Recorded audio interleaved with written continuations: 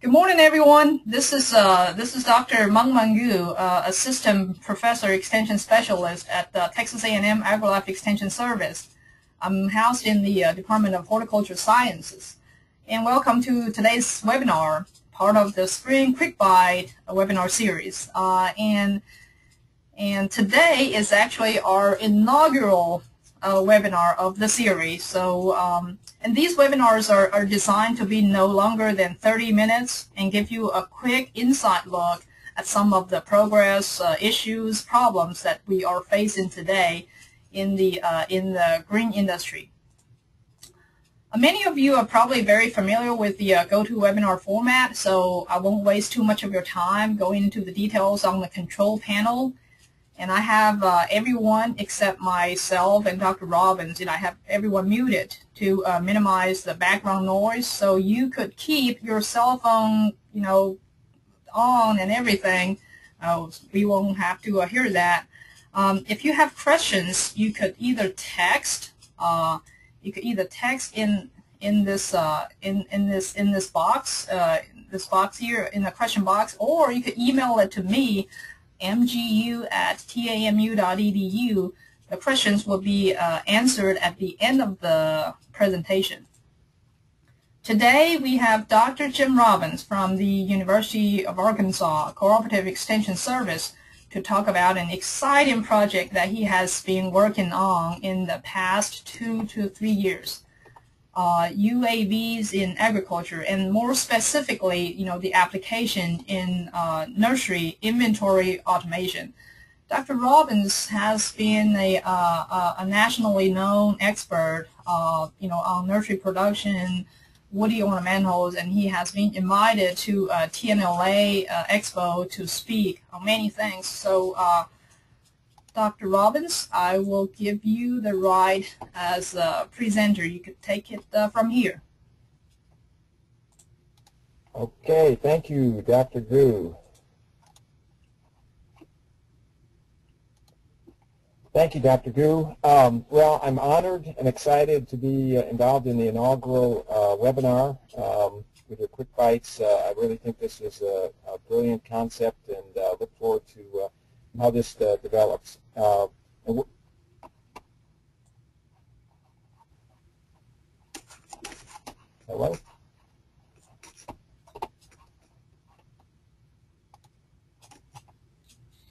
Sorry, something glitch happened there. Okay, so I want to talk on UAVs and nursery production. And this may be, while it's probably the most rewarding project I've worked on, it also may be one of the most challenging and frustrating. And so I'm borrowing this quote from someone that did a TED conference. When you're trying something new, hard, or innovative, failure is not only inevitable, but it is also sometimes necessary. And it applies very closely to this area of research. So the question is this in the future for nursery production? And I very firmly believe that UAVs will be in our future in many ways. And so Dr. Gu has asked me to kind of go over what we're currently doing and some of the vision for how UAVs may be applied to nursery production. First, I think we need to just have a quick nomenclature lesson.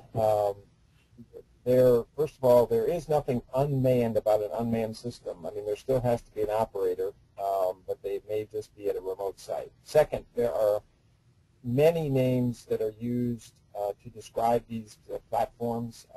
One is unmanned aircraft system, or UAS. The other is unmanned aerial vehicle, UAV. A third one, which I learned recently at a conference, is remotely piloted aircraft systems. And the last is the one that we least prefer, which is a drone. That, unfortunately, is the one that's used most frequently in just trade publications, and but it just irritates us because it infers kind of a visual thing about something that's flying and shooting missiles, but that's really no bearing to what the platform we are using. I suspect that all of you, if if you were unaware of UAVs, I suspect you became aware of this about a month ago when Jeff Bezos had his 60 Minutes interview, Jeff Bezos from Amazon, where he disclosed that they were working on this package delivery system using UAVs. And whether it was good, bad, or otherwise, it's certainly the social media was a Twitter with conversations about this this area, this topic area. How do I envision UAS or UAVs will be used in the nursery? And I've identified 4. The first is for crop monitoring. So for instance, nutrients, and I'll show you an example of this, but where we might be monitoring Iteas or crepe myrtles for whether there's some kind of a nutrient deficiency is one vision. Second, clearly, is for water monitoring. And Dr. Jim Owen, our team member at Virginia Tech, is already working on this. So using these UAVs to monitor for water status. Pest also for, again, identifying not necessarily the pest itself, but whether there is an issue on the nursery related to spider mites or aphids. You'll see something is wrong very easily, and then you would go send someone to investigate. Second major area is chemical applications, and this is an area where I see that the nursery industry and specialty crops, this is an ideal application for these platforms. And the reason being it tends to be fairly small acreage. These platforms are already being used extensively in Japan on, again, small acreage agriculture. Do I envision that these UAVs will be used to make chemical applications, for example, in Arkansas on a 3,000-acre rice farm? And I clearly see, say the answer is no. I think just traditional fixed-wing airplanes will continue to be used. So crop dusters don't need to be worried. Third area is land and building management. And you may find this odd at first, but this actually came up in some demonstrations that we've done at nurseries. One in particular, when we did a live feed while flying over their extensive retractable roof structures, they envisioned how this would just be a benefit, a tremendous benefit to them to inspect cables, motors, etc. very easily. Second example, we were at a nursery on the West Coast, and in collecting the image and later viewing it, the nursery could not identify there was a shadowy streak in the gravel bed. And it turns out that they identified a all but forgotten drain tile system that was easily visible from the air. And the final category is the area where I'm really actively conducting research, which is in crop inventory management. What kind of UAS platforms are available to you? There's really 2 categories. One is rotary, which is shown here, and the second would be fixed wing, and I'll show that to you in just a moment. And I could spend an hour just talking about the variety of platforms, and it seems like every week a new company is coming on board somewhere in the world to provide these platforms. A unique twist to this, by the way, has come to light in the last several months, where they're attaching a lightweight tether, and the reason being as a way to get around the current FAA regulations, which is really another webinar in itself. So a variety of rotary platforms. The one we use is in the upper right-hand corner. The other general platform would be a fixed wing. And again, many manufacturers out there, and here's just a few examples. What I'd like to move into now is specifically talk about our collective experiences, and when I mean our, I'll acknowledge the team at the end, but there's been a lot of people involved in this, and it's unfortunate that I'm the only one that's speaking, but there's a lot of collective efforts involved. So we've had 2 broad categories. One is inventory management for both Christmas trees, open field nurseries, and citrus orchards, and the second broad category is crop monitoring. Let's start with Christmas tree farm, and this is an aerial photograph from Oregon. I think they lead the nation in Christmas tree production. It's on very rolling terrain, very large acreage, but it's extremely difficult to get accurate inventory counts. And as you can see, even if you just wanted to print this image, you could manually count these easier than what you could do from the ground. So we started working on this, and we also have visions of trying to also obtain the tree height, which would, so they would have count and tree height information. Second area is the one that I'm most closely aligned with, which is container production. And this is a photograph at a large commercial nursery, and you can see this would be pretty typical for mid-spring or late spring during shipment, where you get this Swiss cheese effect, and it becomes extremely difficult for a human being to get accurate counts. And so this is where we feel that the strength of this approach may lie, is not just when you put out an initial can block where they're tight and everything's full, but later when things have been harvested. The other issue is, this is Dr. Reza Hassani, another team member at the University of Florida. They were using this system and software to get a count of citrus trees and groves and also estimate the width, which is something, again, that we would apply to nursery crops. By combining those two, they can estimate citrus yield. So again, this is not necessarily an ornamental nursery, but again, the same concept can be applied to ornamental nurseries, transferable to ornamental nurseries. Just wanted to show you some examples of things we're working on. The other area, and again, this is on citrus, is disease or stress detection. And just again to allude that by using this platform and attaching a specific sensor, in this case, they were looking for a very serious disease on citrus. Hulong bee disease, or citrus greening. And again, they were starting to demonstrate that you can use this approach for disease monitoring. And again, using special spectral sensors, lightweight sensors, you can get images and then interpret the information. The other area, and again, it's not nursery crops, but again, should be transferable. Dr. Hassani has been working on nutrient status of sugarcane, and again, with the thought that, again, using specific sensors and wavelengths, you could make some correlation and identify a correlation so that you could specifically say this bed, this area may have some kind of a nutrient deficiency. Again, back to the area that I am most focused on right now, which is plant inventory. As you all know, it's right now strictly a manual process. Yes, we have tablets as a way to transfer the information. There is some use of barcodes and RFID to collect the information. But again, it's really not a fully automated system similar to the one we're working on. Just to show you an example, so these are research plots, but we put these container crops at different spacing. Collect images, and then we analyze them using, we're evaluating different software platforms, trying to see how well they adapt from their current applications to counting plants. And again, we also hope to use the same software to get plant size information so that you would nearly get a complete inventory report.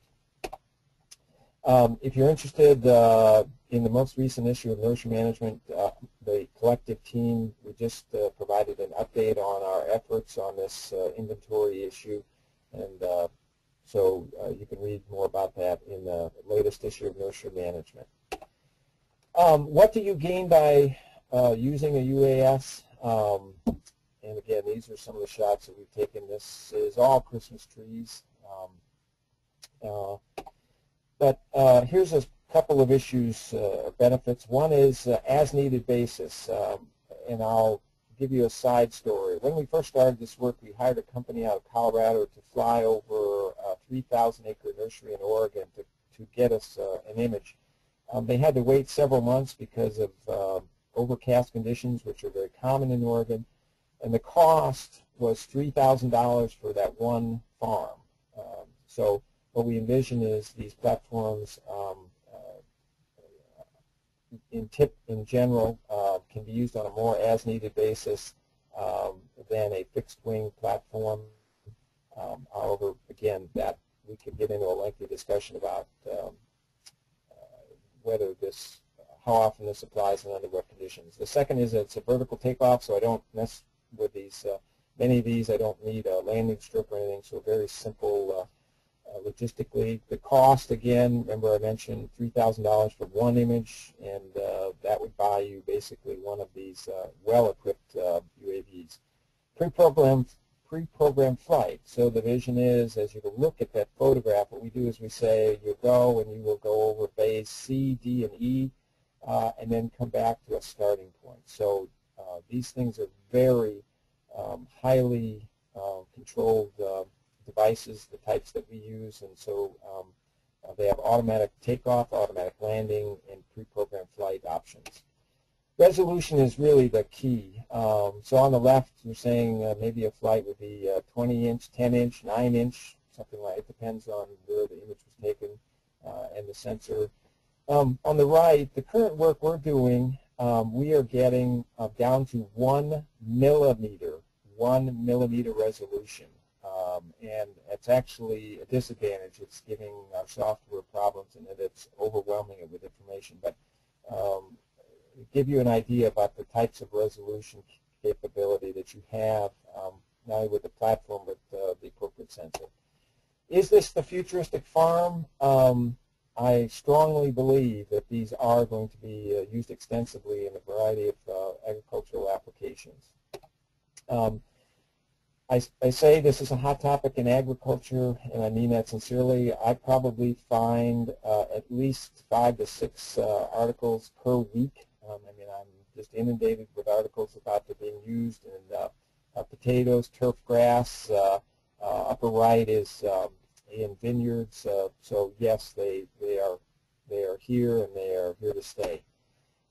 Unfortunately, the U.S. is a late arrival. Japan and other countries are way ahead of us, and the reason we're behind primarily is due to regulations. However, it's never too late, and I think we're seeing some momentum shift, but there are a number of countries that are way ahead in the use and application of these for agricultural use.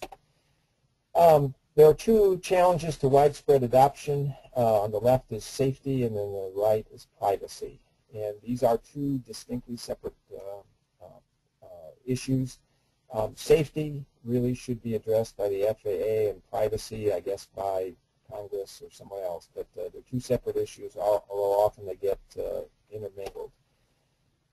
This quote, the challenge for industry is that the public perception of this technology is being shaped by 1% of its use. As far as the FAA regulations as they stand right now, they currently have 3 classes of use. First is a hobby or recreational. Second is public agencies, under which I fall, and the third is commercial. The last 2, public agency and commercial, have extremely limited or almost no use right now. It took, one of the delays in our project was it took us nearly 12 months to complete the FAA process to fly what you as a homeowner could fly in immediately. So it's hampered our ability to work with these platforms. FAA regulations, if you hold a private pilot's license to fly, say a small twin-engine Cessna, interestingly, and you work for a public agency, police department, university, etc., believe it or not, you can't fly this. You've got to get special certification, training, licensing. It's time-consuming and expensive. Interesting that this Northrop Grumman full-size drone is covered by the exact same rules currently as this small DR drone, which you could buy for $250 at Best Buy or Amazon. What is needed? We need a rational process to ensure safety in our airspace and protect privacy. However, the current FAA regulations are presenting unrealistic barriers for interested users in agriculture and other applications. Challenges, what do I see are some issues short-term that we need to work on? Extended battery life. It's just like, a battery-operated car. You hear about, extending battery life. the variety of UAVs, I mean, there's just an overwhelming number of choices, and I think as time proceeds, the number of platforms will eventually start dropping as the better performers rise to the top. Research just data about reliability and how we can use these and under what conditions, weather robust. And the final one is one that's just plaguing me right now is solar flare, which is causing problems in some of our navigation. I would encourage you, if you're really interested in this topic, the Association of Unmanned Vehicle Systems International, AUVSI, published last year an excellent booklet. It's called The Economic Impact, and you can easily download it from the internet. So AUVSI, and just do economic impact. And they go collectively by the nation and then individually by states, and it's a very in-depth report talking about use and its application in particular in precision agriculture. I really would like to acknowledge again, this is a team effort, and there's some great people in the upper right. Starting on the left is Dr. Dharmendra Saraswat from the University of Arkansas. Next to Dharmendra, moving to the right, is Heather Stoven, research technician with Oregon State, just an exceptional person.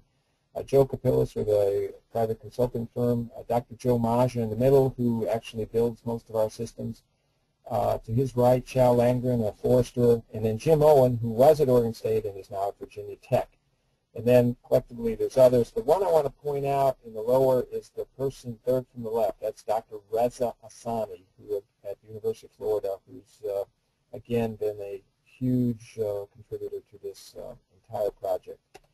And lastly, I want to give acknowledgement to the two graduate students that are currently working on this. Josue Lopez on the left at the University of Arkansas, who's working on the plant count, and Ying Shua at the University of Florida, who's actually writing some software that we hope will help in this counting process.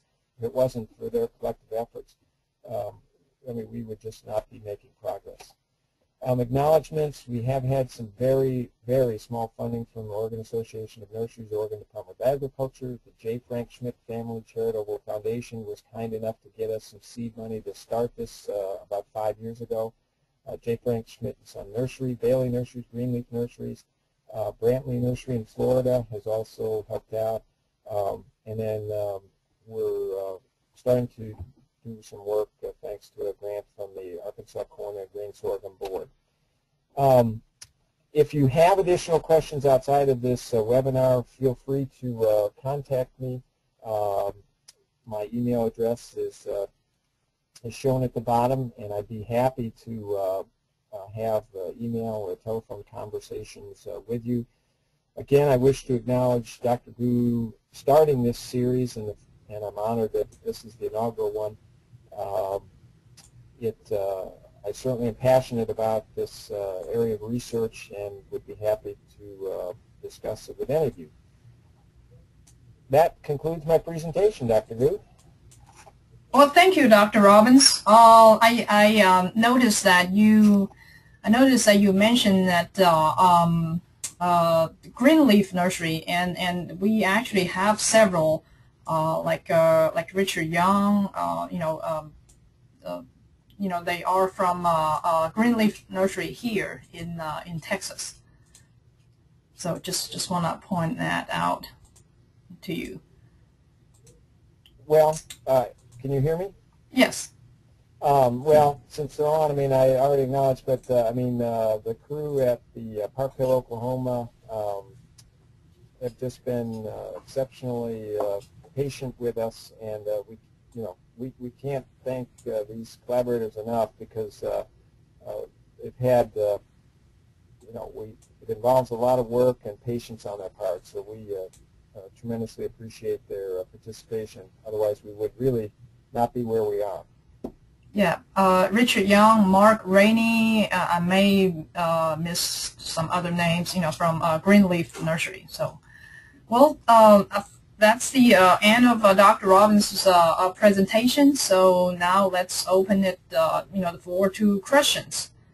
By the way, you could either type the question in the in the question panel, or you could email me, and and then I'll bring it up to Dr. Robbins. While you're typing your questions, I just want to remind you that at the end of the webinar, we'd like to invite you to answer a very short 7-question evaluation survey with just a simple multiple choice. And this webinar is co-sponsored by TNLA and Southern Region Risk Management Education Center. And it's important that we provide feedbacks about these webinars to our grantors, providing funding to offset the cost of webinars. And we have also scheduled 2 more, and there others in the series in planning. One is coping with basal downy mildew. That's Tuesday, March 18th, 10:30 to 11. And also current situation on crepe myrtle bark scale. If you are dealing with landscapes or they've seen some the blackish things, the sooty mold on crepe myrtles, that could be the bark scale, which is a pretty bad insect. So that's on Wednesday, April the 2nd. By the way, if there aren't any questions, did anyone last week happen to see the video from Lake Made Beer Company up in Minnesota, where they it's a great marketing ploy, but they showed where they would transport a small case of beer bottles out to ice fishermen out on a lake. And as the story went, then as soon as they posted it, or shortly after, the FAA, because it was catching so much buzz, it caught the attention of the FAA, and they said, you don't have a license to do that. That would be a commercial use. And so they told them to cease and desist. But if you haven't seen the video, it's a hoot. So it's one word, Lake Made, M-A-I-D, Lake Made Beer, and they've got a cute video series showing them trying to deliver beer to ice fishermen. Dr. Robbins, we have a question here. When do you think these software applications to count the inventory will be ready to share with the nursery industry? A great question. I'm going to be truthful. We have been limited, again, by funding. And so I don't want to be quoting this, but let's say over the last 5 years we may have had $30,000 or something from agencies or nurseries, and we are greatly indebted to that. The 4 universities have probably on in-kind, in other words, just attached this to other types of projects and continued to work. So we've probably contributed 3-4 times that, just piggybacking that on other projects. Again, as a result of the 2 graduate students, we're making great progress, and it shows when we have focused effort, we make efficient, fast progress. Right now we have my graduate student will finish in August, and the PhD student probably a year following. And we currently have no additional support funding. So if we don't get another graduate student, or we don't get any significant funding, it's going to slow down again to a very slow pace. So if the answer is really dependent upon support, and if we could get a significant grant to support this, one of the specialty crop research initiative grants, which I'm sure some of you are aware of, what we call SCREEs. We've tried several times, and fortunately, as a result of the Farm Bill passing last week, it looks like that program will continue, and I think it's been a tremendous benefit to the ornamentals industry. So if we can get some significant dollars, I think we can get this thing finished up very quickly, honestly, maybe in less than 2 years, to actually have something that would be usable. And what we want is a very user-friendly interface. The vision is that you will use some platform to obtain images from your business, you will then just load them into the computer, and on the screen we would envision having the screen with 12 to 15 images of scenes, and you would say this most closely matches mine. You would we would already have written a software to analyze your image, and it would then process your image and give you the output information for sure count, and we know that we can do average width. Height is possible, it's just going to be a little more difficult. So if we had significant funding, I would say within 2 years we could have it on your desktop. If we don't, it's 5 years, just because we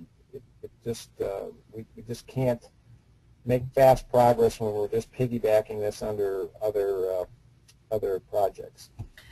Dr. Robbins, I remember that you mentioned there, a private, public, and in the commercial agency, you passed certain tests. But for a nursery to apply this, to use this UAV, they don't really need any. They don't need to go pass any tests, do they? Well, and before I'd love to answer that. Let me just one more thing, by the way. If this subject area interests you and you feel it benefits the nursery industry, and what I mean by trying to automate the inventory process, we need to know that. There are a number of people that are challenging us that are saying this is useless. It has no benefit. You have never demonstrated that it's actually a problem. That is a real hurdle that we face with this project. So if you feel strongly that this is an area that could significantly impact and improve the nursery industry, that we would love to know that, because again, we frequently get challenged that this has no benefit, that you've never demonstrated this is even an issue in the nursery industry, that inventory process is a limitation. We have. Now, let me move on to your question. So those three categories, the commercial categories, you can imagine, the easiest way to define it is if you receive money for a service, then that's called commercial. So many of you are probably aware of real estate companies or other. We have two in the state of Arkansas that for a fee say that they will give you an aerial photograph of your property. Now what they say is that they're actually giving you the aerial image for free, and they're coming out and like giving you some advice or something, but I'm sure that the FAA has a totally different interpretation. So I believe it would be correct to say that if you purchased, here's the sticky part. If a nursery purchases a UAV platform and flies it, I still think the FAA might say that it's for commercial use because it was purchased and is being used for the business. I guess you could say, well, I happen to have one as a recreational hobby person, and I brought it to the business and took these pictures. So it's kind of a gray area. How to interpret that. And remember, there's two parts to this accounting. One is the use, obtaining aerial images, and that could be by an airplane, it could be by these UAVs, it could be by a boom. The second component is developing software that can then translate that information into something that's useful, and whether that's crop monitoring or plant count. And that's what we are working on, is trying to evaluate. We're trying to adapt off the shelf, and then the student at Florida is writing her own software, which truthfully looks very, very promising right now, and probably is performing better than the off-the-shelf software. So there's two parts. One is obtaining images for whatever application, and then the second is being able to use that information to your benefit. Dr. Robbins, we actually have two questions and one comment coming in. So one is asked by Bill. Are you looking at any methods of photographic analysis other than human visual view of the photo? Could Bill give me an example of what he's referring to? Okay, hold on. I'm going to unmute. In other words, yeah. Um, Bill, you're unmuted, so go ahead. Okay, I was just, I got the impression that most of the analysis of the photos and the presentation just gave the person a bird's eye view of their crop, and they could sit there and count off the photograph. Is there software? I think I've gotten part of the answer from what you've been discussing, but will software be able to take that photo and actually do the counts and do the measuring on the size of the plant and all that? Okay, great. I mean, again, I apologize because that obviously didn't come across clearly in the presentation, but yeah, that's what I showed two slides. The University of Arkansas and University of Florida are currently evaluating 3 different software packages to automate that process. So that you would take this digital image and you would run it through software, and it would generate, for sure, a count. We can also, the same software with fairly easy, it's not too difficult, can give average plant width. Height is a more challenging metric for us to produce, but we have some ideas on how to do that. So it goes back to, remember I said that you would go take a photograph, a digital photograph, and by the way, we just use standard homeowner cameras that are remotely triggered from the ground. There's nothing unique about that for the plant inventory work. And then again, what I'm envisioning is that you would collect this image or images, you would go back to your office, you would put your thumb drive into your computer, you would open up the image, and then you would open up the software, and you would say, okay, my situation looks most like this. In other words, it might be field-grown trees, it might be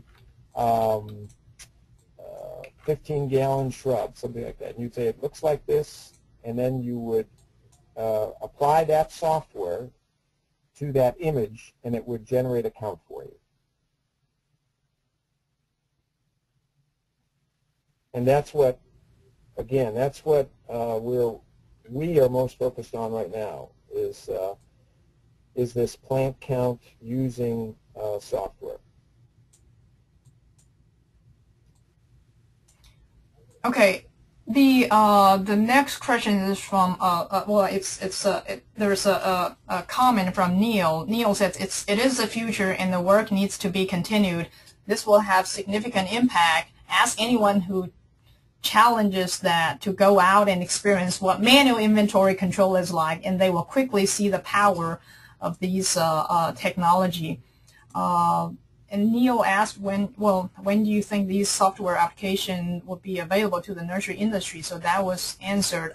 Richard. Well, let me. When will be again? And again, we're using currently 2 software packages that are off the shelf. Another one is what the student is literally writing, and at this point, I'd say that in general, her software, her algorithm, seems to be very successful and fairly simple. But that's the whole part of this research, is trying to evaluate for you, is there one of these software packages that is best suitable for this type of an application? You need to understand that the 2 that are commercially available they're probably used or developed for military applications to look for certain types of objects in satellite images. And we're trying to adapt these, downsize them to specifically look for plants and in our nurseries and get us this inventory information. Next question. Dr. Gu? Dr. Gu? Sorry, I just unmuted myself. The next question, okay. Yeah, sorry. The next question is from Richard. Do you have any information on when the FAA is going to publish rules for commercial use of UAS? Excellent question, Richard. Okay, so we are keenly aware of this whole process because it impacts us, and it was a presidential request that by September of 2015, the Obama administration is requiring the FAA to develop and implement new guidelines for unmanned aerial vehicles. We currently use what are called interim guidelines, and that's where the problem comes in. Is they were written many, many years ago, and this is very typical, where the technology has advanced faster than the regulations. And the FAA has they are absolute. You follow these regulations to the T. And, but it's just really, it's a very rigorous process. And I give you the example that my co-pilot is a certified private pilot. He has his own plane. He is not, at the outset, qualified to fly our 3-pound battery-powered UAV. He had to get a commercial license to be able to fly this. And so it's, again, and they are uncompromising in this. It's and this is for public use, and there's several hundred what are called certificate of authorizations, or we call them COAs, that have been granted by the FAA. And fortunately, we have one. It will expire in August of this year, and so I'll have to go back through and go through the process of renewing this, which is going to be time-consuming and expensive. For commercial application, I don't know the exact number, but there's very, very few, and it would be limited to these companies that are developing these platforms. They obviously need authorization to test them. Beyond that, there is no other commercial application that I am aware of. So all of these real estate companies, Lake Made Beer Company, there are some companies that are advertising that they will come out and do some of these activities for you right now. There's a company in the Portland area that has made a presentation to nurseries out there. Clearly, that if the FAA were aware of it, that would they would not be happy, because that would clearly fall under the commercial category, and those certifications are almost nil. There are very, very few of those. So until September of 2015, we're going to work under these interim guidelines, and we can only hope that what is proposed or what eventually is adopted is more rational than what we currently have. And this may be an area that some of you may wish to, I mean, we will certainly be involved in the, when it goes for the public comment period, when it's finally made available, which probably will be late this year or early next year. But we're keenly involved in this, and so we know, a lot of the process and the pitfalls. But some of you, if you're passionate about this, you may also wish to contribute once the draft rules are published. But as it's known right now, the new rules should be in place by September 2015. However, as we all know, the federal government oftentimes misses these deadlines. So.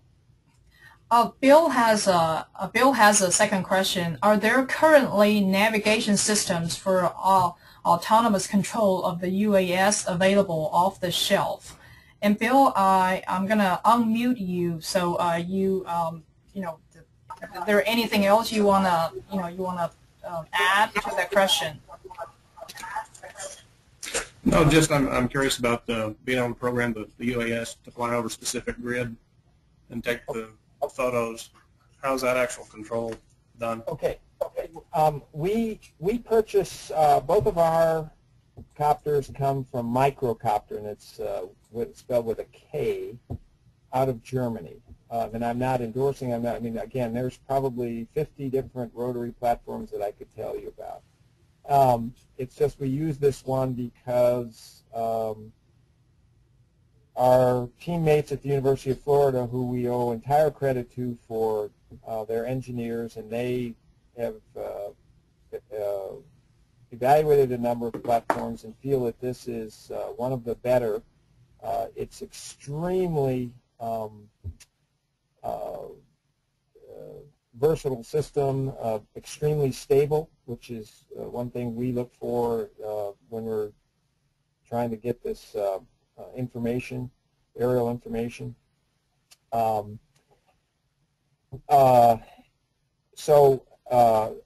we buy that, MK comes with that is flight software, and so it's fairly simple.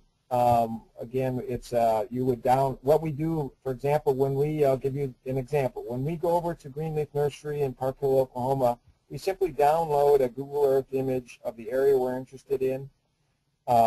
We then load that into the MK flight software, and you'll have a picture. And you kind of saw that it was very small. That was maybe my 8th slide. And then what you'll do is you can either do it with your touch point, or you can move the copter, and so there's a variety of ways to enter what are called waypoints. Dr. Robbins, do you want me to go back to your slides? You could show that page. Sure. Okay. So what you do is so now you're the presenter. You're the presenter. Right. You could show us that that page. Go back to the page. I'll show you where this is. Somewhere in here. There it is, right here. So. No. Okay, there we go. And then I'll show you right here. Can you see these? So there's a flight path at the bottom. This is actually a photograph of what your laptop looks like. It tells us the altitude, the battery, and then this was the flight plan that we, can you all see that? Yes? Yes, I can see that. And so you just enter, you want it to go what the specific flight path is. And again, the newest navigation software that we've just installed also has an auto takeoff, so it immediately takes off to let's say 5-6 feet, and it stays there. And then we engage, in this case, a pre-programmed flight. It will go to that first waypoint, and let's say that's at 10 feet, and then and we tell it how long we want it to stay there, the altitude. There's lots of information that you input, and then let's say it was stay there for 5 seconds, and then go to the second waypoint, and now you want it to go up to 50 feet. It will elevate on its own, and then we can bring it back to our home position, disengage this, and then ask it to automatically land. And the landing is actually kind of scary. I haven't done it yet, but I'd like to put like a coin or something on the ground. It appears to re-land itself almost, within, maybe an inch or so of its original takeoff position. So it's quite precise. So the thought was that you would say, I want it to go over blocks B and C, and at this flight altitude, because that's, that's a totally different talk, but obviously we're looking at such factors as what altitude is best for this kind of application. what, how does plant spacing, plant color, texture, flowers, the presence of dead plants, etc. Those are all the things we're working on. So there's a lot going on.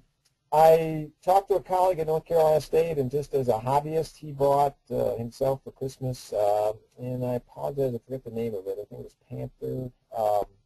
But he bought one from Amazon, I think, or eBay, and it was about $750, and he can also, it comes with software, so he can pre-program a flight. So I don't think that feature, unless you get into very low cost, that should be a feature that would be fairly common, I think. That answer the question?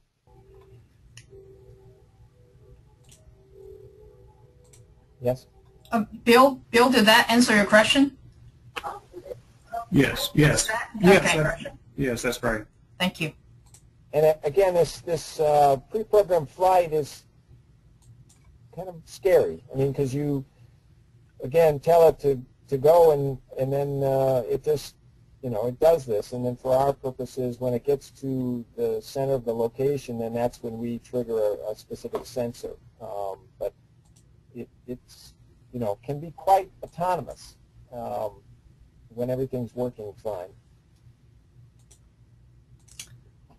Okay, well, that's I don't see any more questions popping up. So this concludes our webinar. What do we have any more questions? If you do, type it in the question text box. And again, Dr. Gu, anyone is, I'd be delighted to talk with any of you further about this, either on the telephone or through email. And Dr. Gu, I appreciate you putting this together. I mean, I think this is, I can sit here in my pajamas and give a webinar. No, I'm kidding, but I mean, I really think that this is extremely efficient, and you've got some great timely topics. So I applaud you for coming up with this format, and appreciate those that were interested in hearing about this specific topic. So thank you. Well, thank you. Thank you, Dr. Robbins. This concludes our webinars. And again, I would like to remind you, please fill out the evaluation survey just to help us. Thank you.